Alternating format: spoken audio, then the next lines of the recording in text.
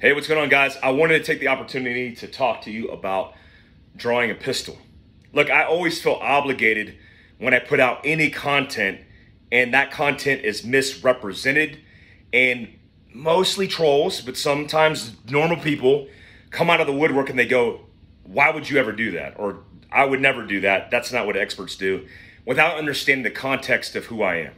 Like, I'm not a big deal, but I am an experienced trainer, operational guy, the list goes on. So let me tell you first and foremost, this came from me doing a Reels. Like, Instagram has this feature where you do a video similar to what TikTok is. And I did a draw stroke video. I shouldn't say it like that, but I did a draw video where I'm drawing the pistol and presenting it. Something like this. And this. And guys were like, you're doing this wrong, you're doing that wrong. And nobody understood the context. So let me explain. And by the way, this isn't a defensive response to trolls. This is reinforcing education in the right context. I don't ever want to put anything out there into the world just willy-nilly without paying attention. So the first thing is, let's talk about my background. I'm a career special operations guy. 4 years in the infantry, the rest of my time in special operations. I was a commander's and extremist force guy, meaning I did direct action, special reconnaissance most often my entire military career. Even in specialized units, I was a reconnaissance guy. I did technical recon, physical recon, sniper reconnaissance, whatever. So I have a baseline in operations. It's not where I learned pistol everything, but it's where I had a baseline. Now I transitioned and I'm a federal firearms instructor for FLETC, meaning every agency I could qualify because I'm a federal law enforcement trainer. I'm also qualified in my interagency job working as a contractor to do a whole bunch of things like train specific people, qualify them, but also operate in austere environments via my job that I did in that contracting world. I also am post-certified across several states, and I train law enforcement for a living. So a lot of people ask me, like, Mike, why do you have that belt set up? Well, most often I have this belt set up because I train law enforcement officers. Remember, if you're a civilian and you have an overt carry, it's likely you're not going to carry that way normally. It's just holding your pistol conveniently. Yes, there is a worst case scenario where you clip it together and you have that set up, but most often you need to be carried from concealed, appendix carry, or wherever you're carrying it. So I carry a VTAC belt, which is an older belt. I've had this belt since I was a team sergeant over a decade ago. And it has a Cobra belt on the inner piece. It's a Brocos belt, which is the type of model it is. And I have some old kit on here. My basic hemorrhage response kit, which is my med kit, Stop the Bleed. I have a Winkler knife right here. I have my Fieldcraft Survival tourniquet holder with a Cat 7 tourniquet. I have a Safariland ALS with a Glock 17 in it. A Safariland ALS has a locking mechanism right here that you have to push down with your thumb to unlock it, which keeps the pistol retained. On this side, I have pistol mags, carbine mags, and I also have a dump pouch and a utility pouch that has a Gerber multi-tool in it. So this is for breaching, maybe explosive charges, shotgun rounds, whatever it is. Most often on the range, it's used to hold my spare magazines that I used and are empty. Maybe markers, maybe whatever you have, whatever you're into. So this is my routine setup. So let me show you one of the first problems that was brought up or brought to my attention. Let me show you the demonstration of what I was doing on video.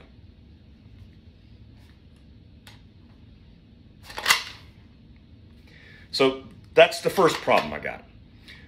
Why are you pulling the trigger? Why is your finger on the trigger? That's a good way to shoot yourself. So let me explain. One, my finger wasn't on the trigger until I was aligned. If you went back in slow-mo and you slowed it down, you would see that. But let me slow-mo it for you. Hands on the gun. Why is my hand on the gun prior? Because I'm getting a free rehearsal out of the draw stroke by touching my gun and removing my hand. Because I'm literally reverting back to that same movement. It's similar to what you do in a USPSA match. We say, shoot ready, stand by, beep, and your arm goes straight down. So I encourage law enforcement officers and civilians that I'm teaching to take advantage of that opportunity and that free rep, where if you just touch the gun and you release the hand, you're creating a neural autobahn to race to the gun to have the positioning correct. Another thing I'm doing is drawing down on the gun before I release it. A draw stroke should never be pulling the gun out without an acquired grip. That's pulling the gun out. That's an acquired grip. So my hand in slow motion is coming down, acquiring a grip, pushing down on the gun, and then pulling the gun out, okay? Next is as I align the gun with the target. You're the target. When I draw the pistol in slow motion, I'm not prepping the trigger until my hand and the gun are aligned with the target and I'm pushing forward on the gun. That's when I'm prepping the trigger. I actually had one person say, why would you ever put your finger on the trigger unless you intend to use it? Well, I created the damn scenario. I intend to use it. I'm also not a police officer, and neither are you if you're a civilian. So if you're practicing draws where you draw and then your hand and your finger are indexed on the side of the gun, then you're practicing a habit that will set you up for failure. Because if you draw the pistol and you come out and then you do this when you're reacting to an immediate threat, meaning a threat that's presenting itself to you, a gun pointed at you like that, then you're going to go this and then you got to do that. Well, it's too late.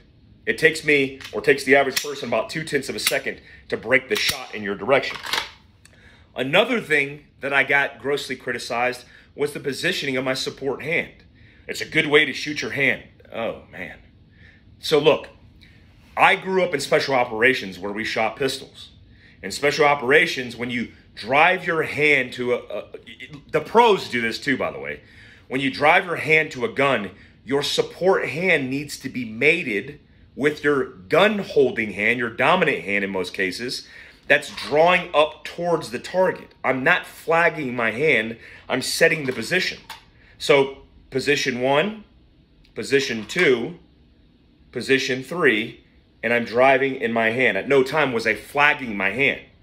Another person responded about, why is your support hand on your chest? And a lot of people go back and forth with this. Listen, if you're shooting one-handed, there's a specific reason you are. It could be a time constraint. It could be you didn't think about it. It could be your hand's wounded. But if you take your hand and you just flop it down on the ground, it's nowhere near your support hand. So let's say you're bladed and you're going to draw your pistol and you come out and you're doing this. Why would you put your hand here? When I learned in special operations for guys that were more operationally experienced than me, was if your hand has a tactile plant or anchor, then it gives you the feeling that your hand's on the gun versus flopping around where your brain's thinking about where your hand's at and it's neglecting it while thinking through processes. If it's pinned here and you start here, it's easy to transition to a support hand here. Again, a tactic. And even in offhand shooting, doing this and setting yourself up this way is a preferred tactic than letting your hand flop around. The next criticism was, too bad you got to look at your holster. Too bad you have to look at your holster every single time you put your gun away. That's pretty sad. So let me demonstrate. So I don't have to look at my holster. But I'm a trainer and educator before anything. I've been in gunfights. I've been in a lot of gunfights. Here's what I'll educate you on. If you're shooting a gun from an overt belt and you're out in the fight, when are you going to put your gun away? And I tell my guys on the range and I tell my guys who are in law enforcement and military the same. When are you putting that gun away? Well, if you're putting the gun away, I jokingly say, I need to get a letter from Congress. I need to get a letter from my mom letting me know that the gunfight's over. The war is done. Put the gun away. Because I'm not in a race to put the gun away, but you might be. So in my flat ranges, when I teach and train, we never do this and race back to the holster. We never do that. Why? Because you're building a bad habit. Even doing this and then coming back like this, bad habit. Because when you're in the fight and you create the rep and the script that you're drawing the pistol, aligning the pistol, and breaking the shot, and you create a trigger moment doing this, that's a bad habit. Most often, and I just saw it this weekend, of one of the worst habits you could build is this. I've seen guys in my training courses all the time do the same exact thing. Loaded gun, draw, fire one shot, bring the gun back and press check it. You know why? Because they're not press checking it, they're recycling it in operation to reset the trigger to get another dry practice. So you should put something to break the breach to allow you to squeeze the trigger as much as you want, or get a cert gun or a sim gun. But practicing that will set you up for failure. So if I'm in a gunfight and the gunfight's over, what I tell guys is to look at the holster. Why? It's the same exact argument for if you're doing a slide lock reload. Look, I've been slide lock with my carbine in combat. When I was slide lock, I sought cover and I dealt with the problem. The problem is the gun being down, not the bad guy's expression or disposition. The problem is your gun's down. So every competent firearm guy, unless there's a creative argument I've never heard, will tell you the same. When you draw a pistol, and if you're slide locked, meaning locked to the rear with no bullets in the gun, or maybe even a malfunction of the gun, the priority is the gun, not downrange. Because if I look at the mag well one time, that is enough to transition this magazine into the gun with one single movement versus it doing it blindly, where I'm looking at the target. One, if I have a slide lock in the middle of a pistol gunfight, I'm moving off the X. Movement is synonymous with survival. But if I'm slide locked, I'm looking down at the problem, getting the gun up, and then getting back in the fight. It's the same argument for why I would look at my holster and not look at the fight. If the fight is over, let's say the fight's not over and there's a chance of contact, then why would I put my gun away? Why would I ever, look, if I'm doing this and I'm moving back to cover and I'm transitioning to my from pistol to carbine, I'm getting behind walls, barricades, or whatever it is, looking at the holster, putting it away and getting my carbine up. But at no circumstance should you put your gun away when there's still a chance of a fight, right? So if I'm up, I'm out, I'm concentrated on the fight's over, I want you to look down at your holster, one glance, finger off the trigger, and put the gun in your holster. One, that's how I train. Because if people are coming off of a sympathetic nervous response, they have adrenaline and cortisol, even for operators and special operations, have this sympathetic nervous response, they're going to be reacting differently or acting differently than they would normally in a parasympathetic response. So their elevated heart rate might be enough for them to do something they're not thinking about. I train thousands of people every single year, and I see it all the time on Rangers. When we move and we shoot, I make every one of my students look down at your holster, finger off the trigger, and put it away. Why? Because I want them to look at where they're placing the gun. Another additional argument, this is probably part 2 of this, is that most gunfights for civilians happen at night. Same with law enforcement officers. So yes, it might be advantageous for you to understand where your holster is at, but if you're putting the gun away, the fight's over. That holster for you won't likely be here, it will be here. So when you lift your shirt and you go to stuff your gun, I've seen the accidental discharges, even in top-tiered communities, of people having ADs because they're trying to fight through material, when if they just took one look, they could have put it away. Look, guys, I like taking people's questions and then answering those questions. In this case, I took a whole bunch of trolls' comments, which I felt like an insecure question they didn't want to ask, so they just popped off at the mouth. But look, I am not putting out anything in the world without the experience, defining the why, and the education to make sense of it. If I'm doing this, it's because I'm representing myself and other special operations guys until I hear differently. There are arguments. If Kyle Lamb called me right now and said, Mike, I actually have a circumstance where that wasn't going to work, I would listen. I would reinstitute it into my training protocol and redisseminate it through my guys, through Raul and all the guys. I want to make sure that you guys are always prepared. And being prepared starts with good training.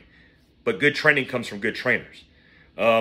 The trainers that we have on the training side with Raul Martinez are the best trainers in the world. It's funny and it's ironic.